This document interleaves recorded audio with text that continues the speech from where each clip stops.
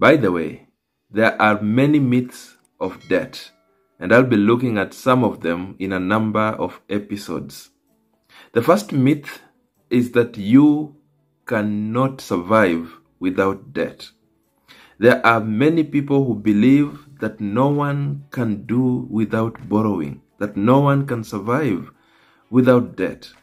The world is awash with statements like, you cannot do without debt. Mwanaume ni deni. You need debt to supplement your income. A little debt does not harm anyone. You need some debt to put you on toes.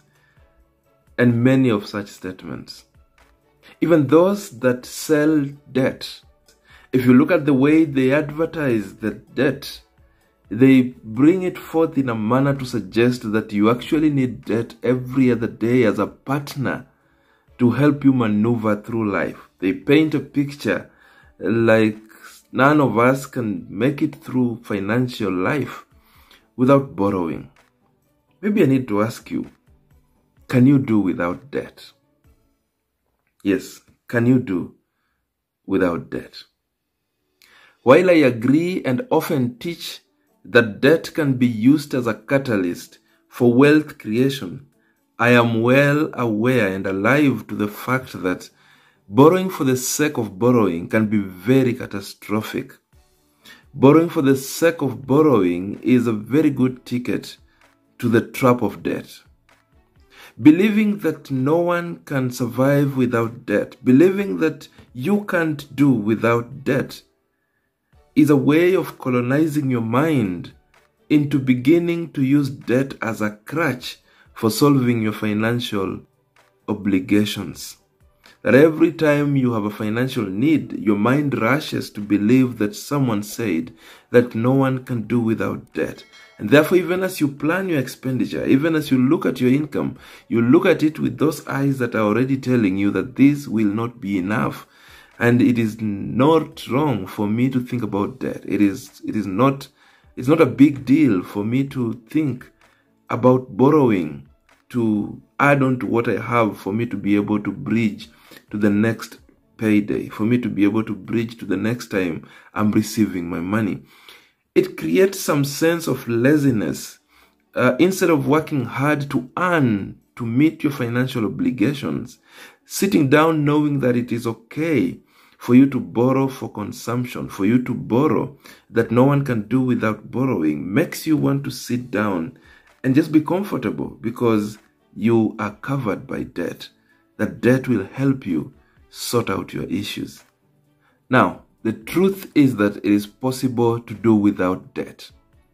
It is possible to sail through life financially without having to borrow. There are so many people who are living and doing life successfully without the need to borrow.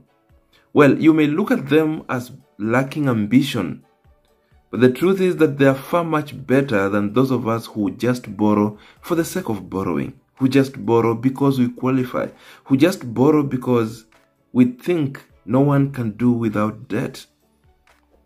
As I said, I agree that debt can be used as a catalyst for wealth creation, but only when you get to master debt.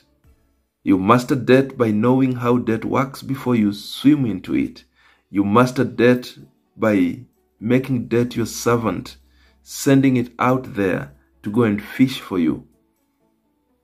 You don't master debt and then you borrow for consumption. You don't just borrow because someone said it is okay to borrow. And that is the danger of this myth. It creates a justification for people borrowing for the sake of borrowing. Do not just borrow because you believe that society expects you to borrow. Do not just borrow because someone said it is okay to borrow, that no one can do without borrowing, that even the country is indebted to other countries, and therefore there is a justification that you, an individual, a small entity within the country, should be able to borrow. Do it because you need it. Do it because you know it's going to add value to you.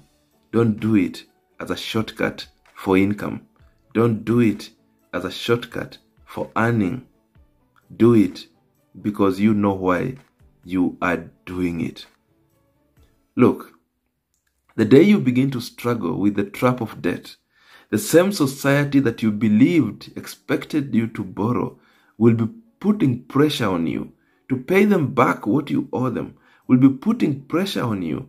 The day you do not have a place to hide your face, it is because the same society that you thought expected you to borrow will not understand that you borrowed and now you are trapped in debt and now you are struggling.